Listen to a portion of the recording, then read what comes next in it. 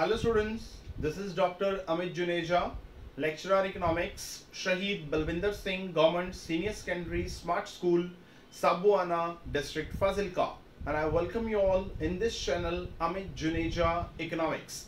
So today our topic is also a topic, a factor or as a variable which can change the circular flow of income and output, as we have discussed in our last lecture that there are some injections which can cause an increase in the circular flow of income and output. Now we are studying totally inverse of the injections, that is we are talking about the withdrawals or the leakages. So first of all we discuss about the meaning of withdrawals और leakages. Okay, so अगर हम इसको इसके नाम से clear करें, so we can say that the leakages. What are the leakages? जैसे हमने कहा था कि इकोनॉमी के अंदर कुछ इंजेक्शंस होते हैं, इंजेक्शंस होंगे तो क्या होगा, इकोनॉमी के अंदर कोई ना कोई चीज फिल होगी, यानी हमारी बॉडी के अंदर जब इंजेक्शंस होते हैं तो हमारी बॉडी के अंदर कुछ ना कुछ डाला जाता है ना, दैट्स व्हाई क्या होगा,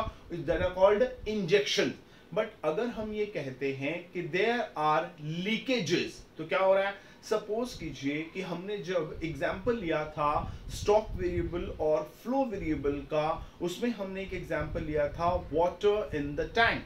सो अगर एक आपके घर पे एक टैंक है और उसके अंदर आपने वाटर स्टोर करके रखा हुआ है, तो हमने कहा था कि जो फ्लो है दे डिपेंड्स अपॉन द स्टॉक, मतलब आपने जितना अपने पास टैंक के अंदर वाटर स्टोर करके रखा हुआ है, आप क्या कर सकते हैं उसमें से उतना ही वाटर टैप के थ्रू फ्लो करवा सकते हैं. तो स्टॉक के ऊपर फ्लो जो है वो डिपेंड करता है. पर सोचिए कि अगर ये हो कि जो भी आपका वाटर टैंक है उसमें से लीकेजेस होनी शुरू हो जाए, तो क्या होगा, आपका स्टॉक पहले से कम हो जाएगा, और अगर स्टॉक पहले से कम होगा तो उसमें से फ्लो भी पहले से कम होंगे. क्यों? क्योंकि अब जो आपका वाटर टैंक था उसमें से जो वाटर था वो लीक हो गया, यानी अब आपके पास स्टॉक के अंदर वाटर पहले से कम है, तो आप पहले से कम अमाउंट के अंदर ही फ्लो जो है वो करवा पाएंगे. यानी अब क्या होगा, जो आपका फ्लो होना था वो पहले से श्रिंक हो जाएगा, पहले से छोटा हो जाएगा. क्यों हुआ? क्योंकि वाटर टैंक के अंदर लीकेजेस होने जो हैं वो शुरू हो गए. आप इन जो वाटर टैंक है उसको आप एक इकोनॉमी समझ सकते हैं. जब इकोनॉमी के अंदर लीकेजेस होने शुरू हो जाते हैं तो उससे जो इकोनॉमी का सर्कल चल रहा होता है वो भी पहले से छोटा हो जाता है, तो हम उसी को विड्रॉल्स कह सकते हैं या हम उसको लीकेजेस जो हैं वो कह सकते हैं. जैसे हमने लीकेजेस देखा वैसे ही आप विड्रॉल देख सकते हो कि अब हमने क्या करना है, जो इकोनॉमी के अंदर ऑलरेडी एक circular flow of income and output चल रहा है उसमें से हमने विड्रॉ कर लेना है, हमने उसमें से जो है कुछ ना कुछ निकाल लेना है. अगर हम उस फ्लो में से कुछ ना कुछ निकाल लेंगे, क्या होगा, वो जो फ्लो है वो पहले से छोटा जो है वो हो जाएगा. सो सबसे पहले हम इन्हीं विड्रॉल और इन्हीं लीकेजेस को जो है वो डिफाइन करेंगे कि क्या है. पहली बात हम करेंगे कि जो भी हमारी लीकेजेस हैं, leakages are those flow variables. Okay, तो यहां पर हमने फिर ये लिखा कि जो लीकेजेस हैं वो क्या हैं, वो आपकी इकोनॉमी के अंदर जो फ्लो वेरिएबल्स हैं वो होंगी, क्योंकि इंजेक्शन भी फ्लो वेरिएबल थे तो लीकेजेस भी क्या होंगी, वो भी फ्लो वेरिएबल्स ही होंगी, क्योंकि ये है तो वही जिन्होंने circular flow of income and output को चेंज करना है. इंजेक्शंस क्या करते हैं, उसको बड़ा कर देते हैं, जो विड्रॉल या लीकेजेस हैं वो उसको छोटा कर देती हैं, है तो चेंज प्रोड्यूसिंग वेरिएबल्स. अब अगर circular flow of income and output है तो उसके अंदर सिर्फ और सिर्फ जो है वो फ्लो वेरिएबल्स ही आएंगे, उसके अंदर किसी भी तरह का स्टॉक वेरिएबल जो है वो नहीं आएगा. तो लीकेजेस क्या हैं, वो भी एक तरह के फ्लो वेरिएबल्स जो हैं वो हुआ करेंगे. तो leakages are those flow variable जो क्या करेंगे, which causes a decrease in the size of circular flow of income and output. सो यहां पे क्लियर हो जाएगा कि जो विड्रॉल हैं या जो लीकेजेस हैं ये क्या हैं, ये ऐसे फ्लो वेरिएबल्स हैं जो क्या करेंगे, जो भी आपका circular flow of income and output already चल रहा है उस फ्लो के अंदर क्या करेंगे, डिक्रीज लेके आएंगे, उसको पहले से कम कर देंगे, उसको पहले से छोटा कर देंगे। कैसे करेंगे, एग्जाम्पल लेते हैं। अब एग्जाम्पल लेना है तो क्या करना पड़ेगा, हमने कहा कि जो विड्रॉल या जो लीकेजेस हैं ये ऐसे फ्लो वेरिएबल्स हैं जो क्या करेंगे, circular flow of income and output को पहले से छोटा करेंगे। ध्यान से सोचिए मैंने क्या बोला, मैंने कहा पहले से छोटा करेंगे। इसका मतलब ऑलरेडी एक circular flow of income and output चल रहा है जिसको इन्होंने क्या करना है, पहले से छोटा कर देना है। तो जो पहले चल रहा है पहले हम उसी को जो है वो फ्रेम कर लेते हैं। तो वैसे ही हम क्या करेंगे, यहां पर हम एक टू सेक्टर इकोनॉमी मॉडल जो है वो ले लेते हैं और यहां पर टू सेक्टर के अंदर एक हमारा हाउस होल्ड सेक्टर आ जाएगा और नंबर 2 हमारा जो है वो प्रोडक्शन सेक्टर आ जाएगा। तो ये बन गया हमारा to sector economy model. Okay, house hold sector and production sector. तो सबसे पहले क्या होगा, रियल फ्लोज होंगे। अब मैं रियल फ्लो फिर नहीं बनाने वाला हूं क्योंकि अगर मैं रियल फ्लो बनाऊंगा that will become a little कम्बसम for you, a little complicated for you, तो हम उसको जो है इग्नोर कर रहे हैं। ओके, पर जब मॉनेटरी फ्लोज दिखाने हैं, हमने जब circular flow of income and output को फ्रेम किया था तब मैंने एक बात की थी कि बिना रियल फ्लोज के मॉनेटरी फ्लो कभी नहीं होते। तो पहले रियल फ्लो होगा और उसके रिगार्डिंग और उसके कंटेक्स्ट में और उसके कॉरस्पॉन्डिंग जो भी आप बोलना चाहें या बोल सकते हैं, उसके कॉरस्पॉन्डिंगली क्या होगा, एक मॉनेटरी फ्लो होगा। तो पहले क्या हुआ, सबसे पहले जो हाउस होल्ड सेक्टर है उसने प्रोडक्शन सेक्टर को अपनी फैक्टर सर्विसेज प्रोवाइड करवाई in the form of land, labour, capital, entrepreneur. अब जो प्रोडक्शन सेक्टर है उसने लैंड, लेबर, कैपिटल, एंटरप्रेन्योर इसको यूज किया और इससे प्रोडक्शन कराई। लेट इट बी कि वो जो प्रोडक्शन हुई वो हुई 200 रुपीज की।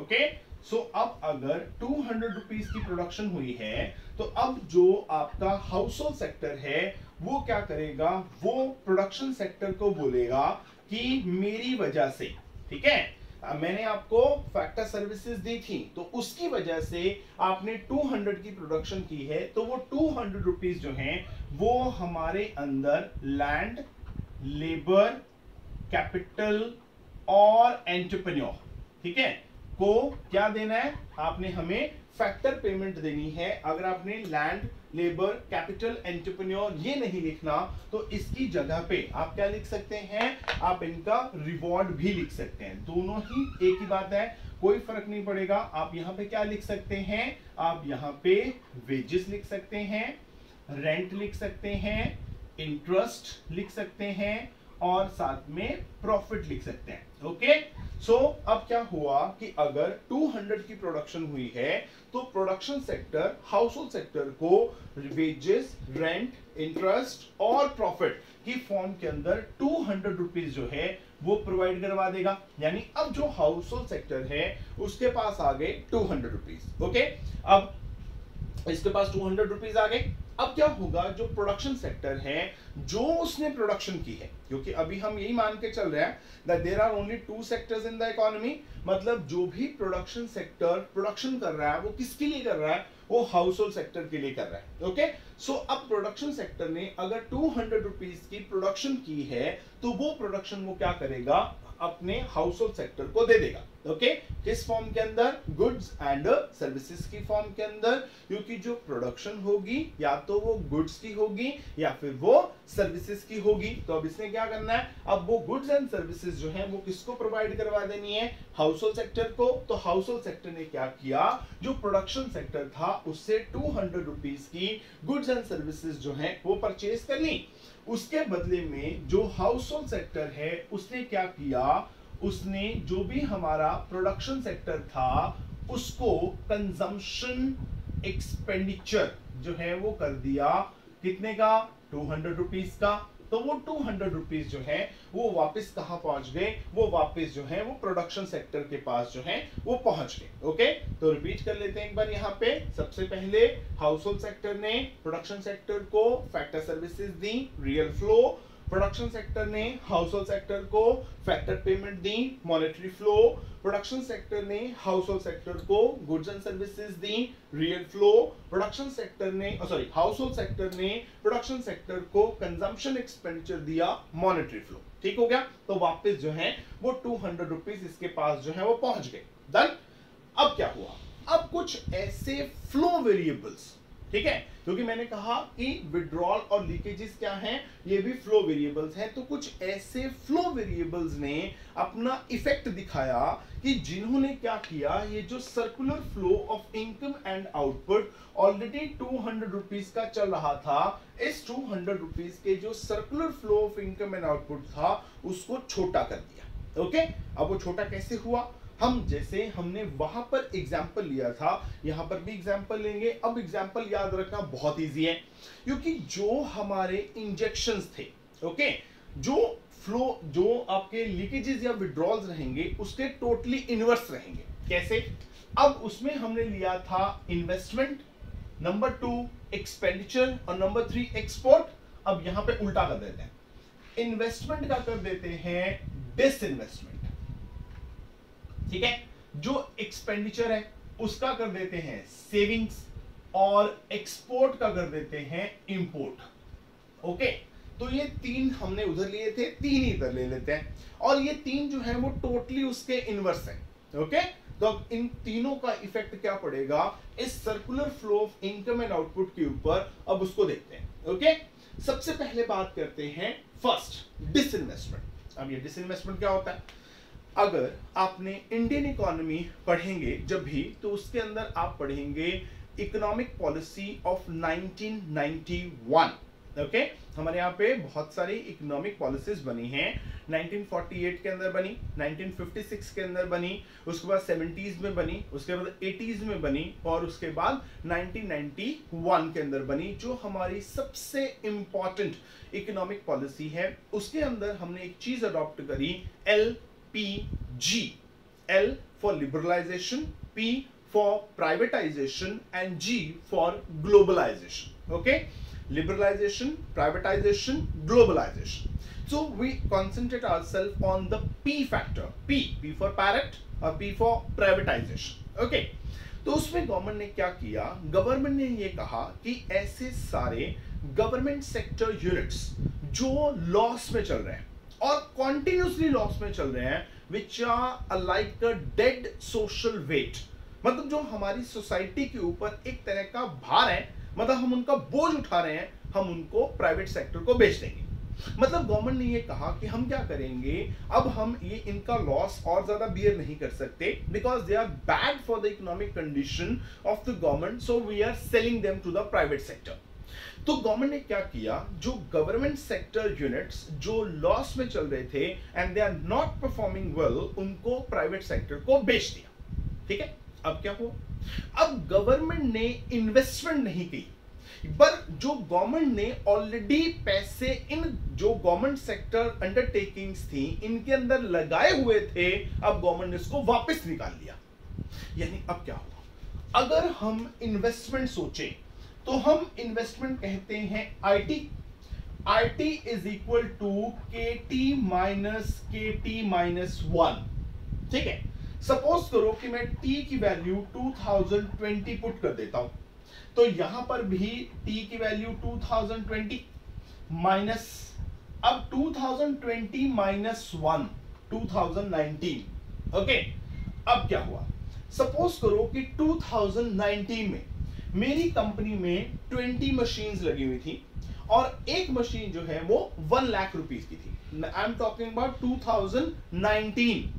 2019 में 20 मशीन्स, पर machine value 1 lakh, means total capital stock in 2019 is 20 lakh.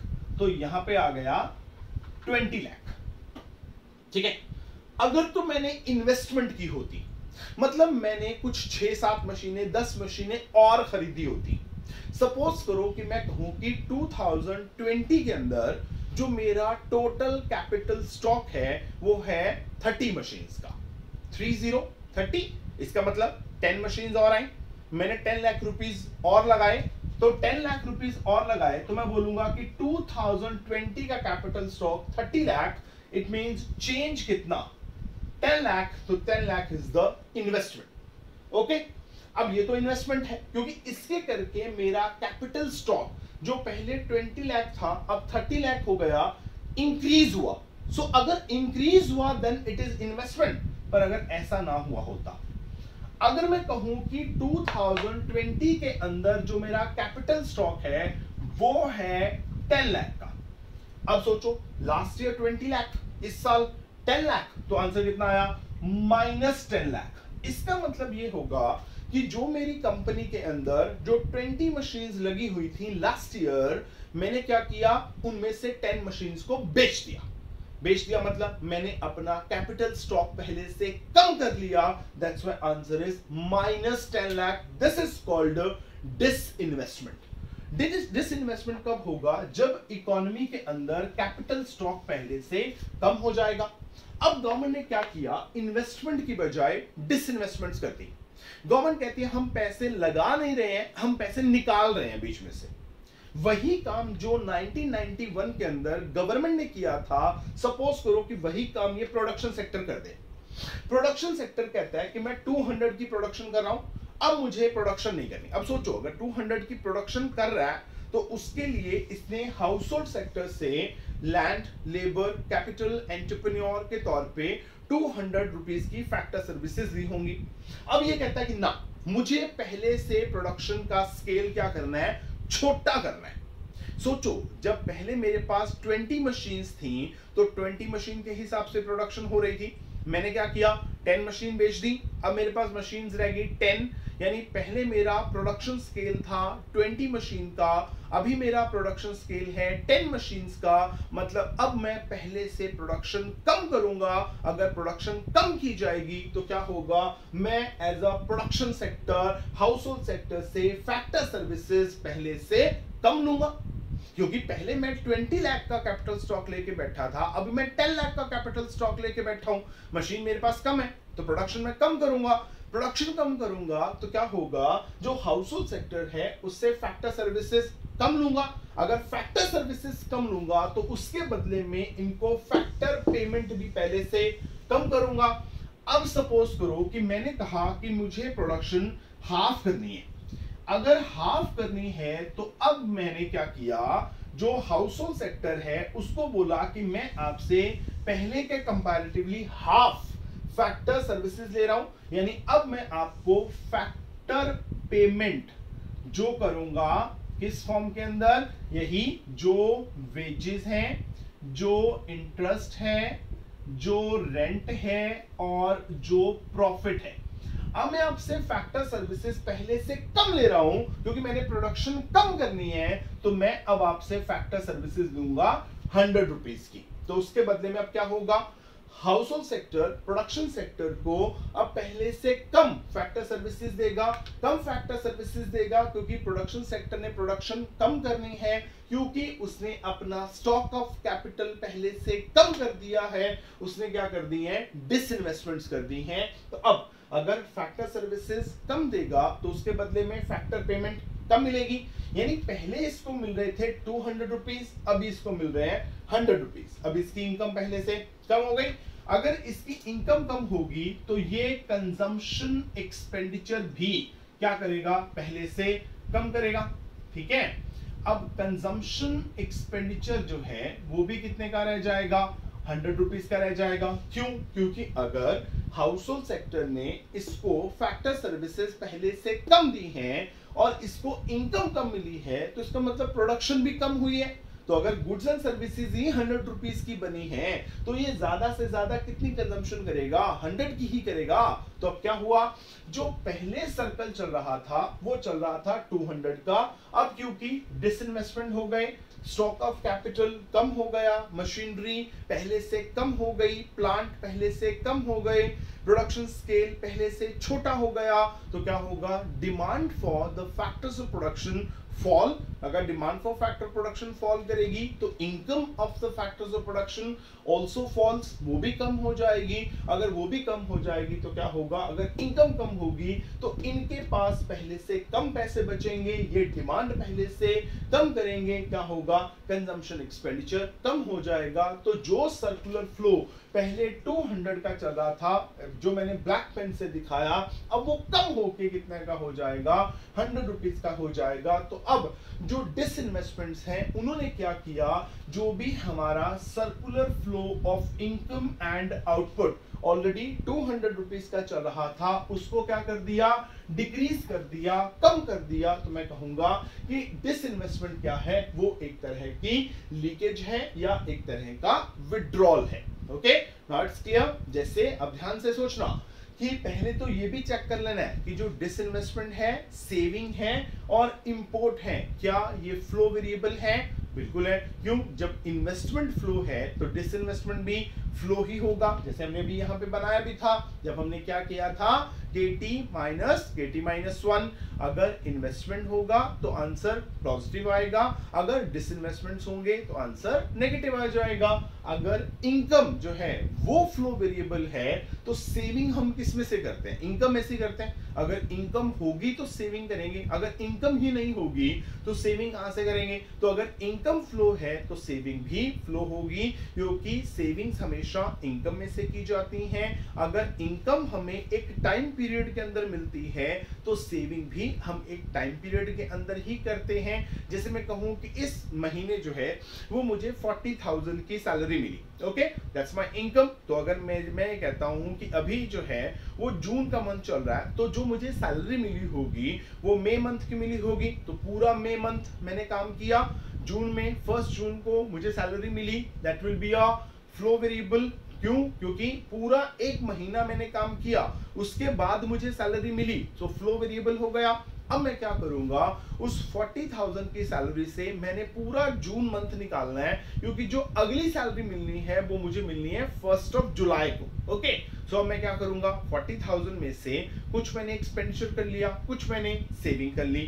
For example मैंने 35,000 का एक्सपेंडिचर किया और 5,000 की मैंने सेविंग की। What will be that? और जो सेविंग हुई वो भी पूरे मंथ के जो है दौरान हुई, तो हम उसको भी क्या बोलेंगे, एक फ्लो वेरिएबल ही बोलेंगे। सो वैसे ही अगर एक्सपोर्ट जो है वो फ्लो वेरिएबल है तो इंपोर्ट भी क्या होंगे, फ्लो वेरिएबल ही होंगे। तो तीनों फ्लो वेरिएबल हैं, इसमें कोई डाउट नहीं है। तो है तीनों फ्लो, पर तीनों क्या कर रहे हैं, जो हमारा circular flow of income and output है उसको पहले से छोटा कर रहे हैं। That's why these are called क्या, पढ़िए, लीकेजेस और विड्रॉल्स। डन।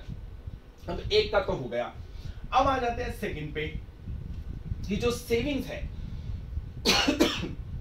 जो सेविंग्स हैं वो circular flow of income and output को कैसे छोटा करती हैं, उसकी भी बात करते हैं। कैसे? चलिए सबसे पहले रिपीट करते हैं। फर्स्ट सर्कुलर फ्लो जो ब्लैक कलर में चल रहा है, सबसे पहले जो हाउस होल्ड सेक्टर है वो अपनी फैक्टर सर्विसेज प्रोडक्शन सेक्टर को दे रहा था, कितने की, 200 रुपीज की।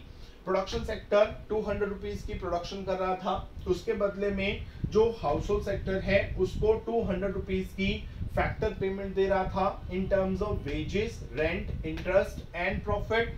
अब एक तरफ इसने 200 रुपीज दिए, सेकंड क्या किया, इसने साथ में 200 रुपीज की गुड्स एंड सर्विसेज भी दे दी, ठीक है, which will a real flow. अब इसको रियल फ्लोज हो गए in terms of goods and services from the production sector, साथ के साथ मॉनेटरी फ्लो भी हुए in terms of factor income, in terms of wages, rent, interest and profit. अब इसके पास एक तो 200 रुपीज आ गए, एक इसके पास 200 रुपीज की गुड्स एंड सर्विसेज आ गई। इसने क्या किया, उन 200 रुपीज की गुड्स एंड सर्विसेज को कंज्यूम किया, कंज्यूम करके जो 200 का कंजम्पशन एक्सपेंडिचर था वो प्रोडक्शन सेक्टर को कर दिया। तो यहाँ पे हमारा जो initial circular flow of income and output है वो कंप्लीट हो गया। डन। अब क्या हुआ, ये जो हाउस होल्ड सेक्टर है ये कहता है कि अगर मुझे 200 रुपीज आप दोगे, प्रोडक्शन सेक्टर को हाउस होल्ड सेक्टर बोल रहा है, हाउस होल्ड सेक्टर इसको बोल रहा है कि अगर आप मुझे 200 रुपीज दोगे तो मैं बीच में से जो कंजम्पशन करूंगा वो सिर्फ और सिर्फ जो है वो 100 रुपीज की करूंगा।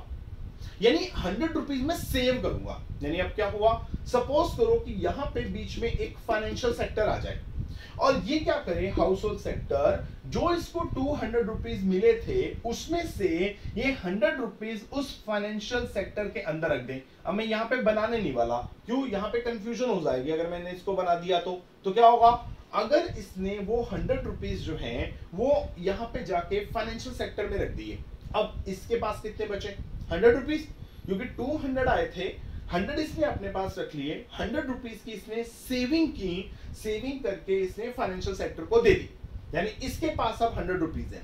ये कहता मैं तो डिमांड करूंगा सिर्फ 100 रुपीज की। अब प्रोडक्शन सेक्टर कहता कि अब और तो कोई सेक्टर है नहीं इकोनॉमी के अंदर, या तो आप हो या हम हैं, जो मैं प्रोडक्शन कर रहा हूं वो आपके लिए कर रहा हूं। अब प्रोडक्शन सेक्टर बोल रहा है हाउस होल्ड सेक्टर को कि जो मैं प्रोडक्शन कर रहा हूं वो सिर्फ और सिर्फ आपके लिए कर रहा हूं, क्योंकि और तो कोई सेक्टर है ही नहीं इकोनॉमी के अंदर जिसके लिए मैं प्रोडक्शन करूं, गवर्नमेंट है नहीं जिसके लिए मैं प्रोडक्शन करूं, रेस्ट वर्ल्ड है नहीं जिसके लिए मैं प्रोडक्शन करूं, तो मैं तो प्रोडक्शन आपके लिए करनी है। अब अगर आप डिमांड 100 रुपीज की करोगे तो फिर मैं 200 की प्रोडक्शन किसके लिए करूं, तो ये कहता है कि अगर आपको मैंने 200 दिए थे, आप कहते हो कि मैं तो सिर्फ 100 की डिमांड करूंगा, 100 तो मैं फाइनेंशियल सेक्टर में रखूंगा, तो अगर आप 100 की डिमांड करोगे तो फिर मैं प्रोडक्शन भी 100 की ही करता हूं। तो अब क्या होगा, जो प्रोडक्शन सेक्टर है अब वो 100 रुपीज की प्रोडक्शन करेगा। अगर ये 100 रुपीज की प्रोडक्शन करेगा तो पहले ये जो प्रोडक्शन सेक्टर है वो हाउस होल्ड सेक्टर से फैक्टर सर्विसेज ले रहा था 200 के अकॉर्डिंगली। अब वो कहता है कि अब तो मुझे 100 की प्रोडक्शन करनी है तो मुझे ज्यादा फैक्टर और प्रोडक्शन की जरूरत नहीं है, तो आप ना मुझे जो फैक्टर सर्विसेज हैं वो 100 रुपीज की दीजिए। तो अब क्या हुआ, अब house hold sector production sector को 100 रुपीज की गुड्स एंड जो है फैक्टर सर्विसेज देगा। अगर इसके पास अब 100 रुपीज की जो है वो फैक्टर सर्विसेज आएंगी तो ये 100 की प्रोडक्शन करेगा, 100 की प्रोडक्शन करके इनको फैक्टर पेमेंट के फॉर्म में 100 रुपीज देगा। ये कितने की डिमांड कर रहा था, 100 की, तो उसके बदले में ये इसको 100 रुपए का कंजम्पशन एक्सपेंडिचर कर देगा। यानी जब इस सेक्टर ने सेविंग करनी शुरू की तो इसने एक्सपेंडिचर कम किया, सेविंग की मतलब डिमांड कम की, डिमांड कम की इसने प्रोडक्शन कम कर दी, प्रोडक्शन कम करने के लिए इसने जो है यहां से फैक्टर सर्विसेज कम ली, फैक्टर पेमेंट कम करी, फैक्टर पेमेंट कम करी, इसको फैक्टर इनकम कम हुई, फैक्टर इनकम कम हुई, जब इनकम ही कम हुई तो एक्सपेंडिचर भी कम करेगा। तो क्या होगा, जो सर्कुलर फ्लो 200 रुपीज का चल रहा था अब वो कितने का शुरू हो जाएगा, वो 100 रुपीज का शुरू हो जाएगा। तो रिजल्ट क्या निकलेगा, रिजल्ट ये निकलेगा कि अब सर्कुलर फ्लो पहले से छोटा हो गया। तो हम कहेंगे कि जो भी सर्कुलर फ्लो था वो पहले से क्योंकि छोटा हो गया है, किसके करके हुआ है, इस हाउस होल्ड सेक्टर के सेविंग करने की वजह से। तो सेविंग क्या है, उसने circular flow of income and output का साइज पहले से छोटा कर दिया, that's why it's called the withdrawal और लीकेजेस। डन।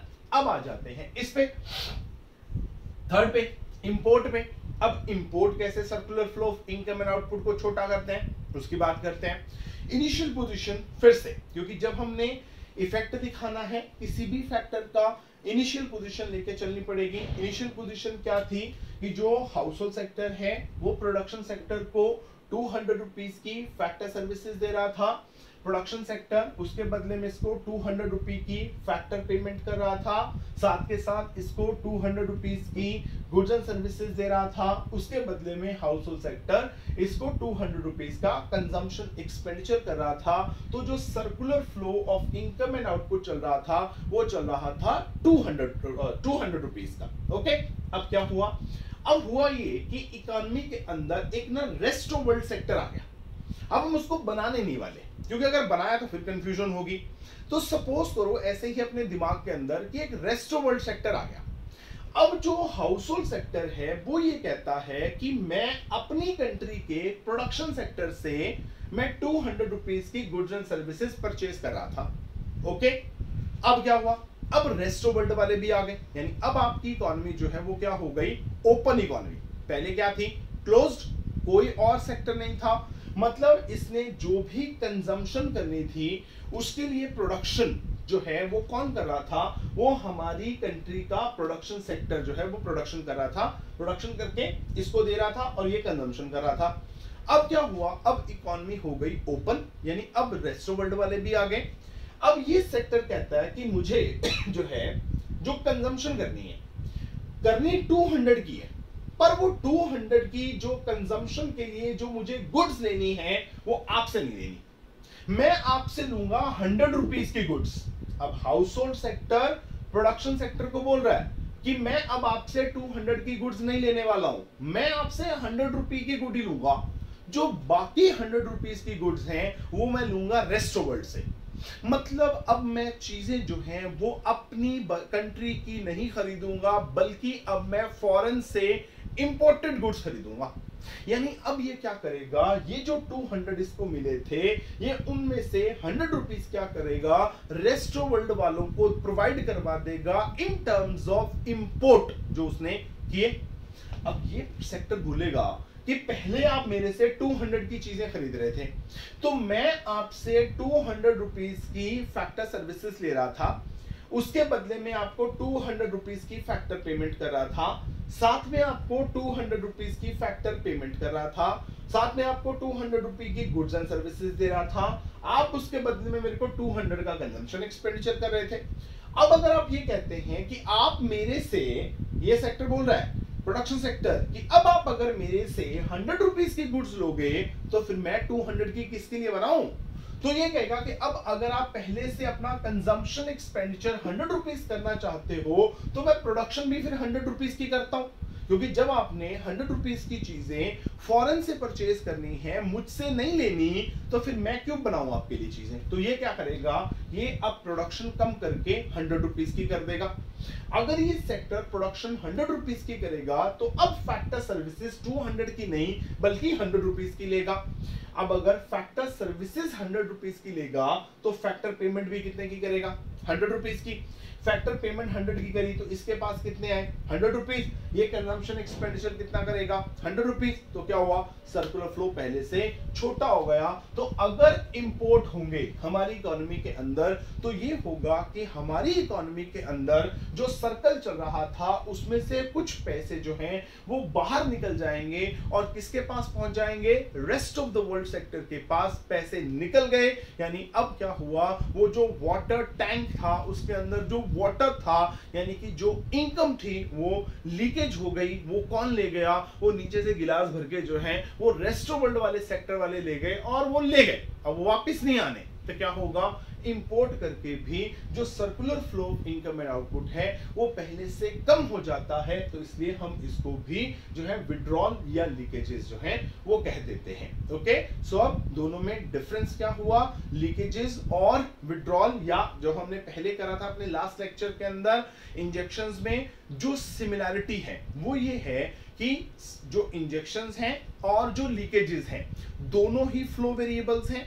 सिमिलैरिटी, इंजेक्शंस क्या करेंगे, वो circular flow of income and output को इंक्रीज करेंगे, जो लीकेजेस या विड्रॉल्स हैं वो circular flow of income and output को डिक्रीज करेंगे। Okay, clear.